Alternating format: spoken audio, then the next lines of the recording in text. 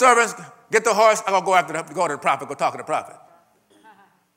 Husband asked her, how you doing, baby? I'm doing fine. All is well.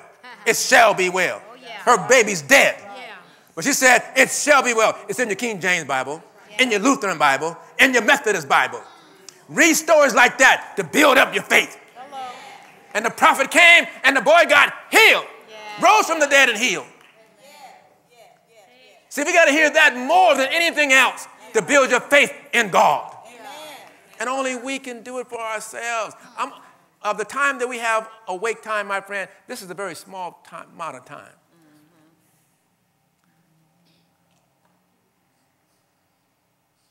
And everybody even here. So it's if you don't get it on your own, if you don't get it on your own, my friend, fill in the gaps and add to it. If you don't get it on your own, my friend, when trouble comes, not if, when. I know we do the best to put some money aside and get the degree and all that and be nice and all that. Then stuff come out of left field you had no control of. It's economic, it's economy driven, social driven. Now you got to deal with it. But you just spend time ahead of time building your faith. You can go to God and your prayers can be effective.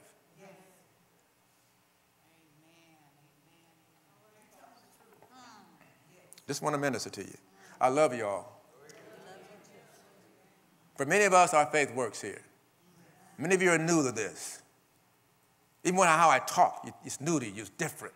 I understand, but if you check it out with the word and follow the hunger in your heart, I know there's a God. I know he got to be better than how I've seen him before. He's better than that even, okay? He's a good God. Yes, he is. Yes, he is. But he requires faith, and he says, no doubt.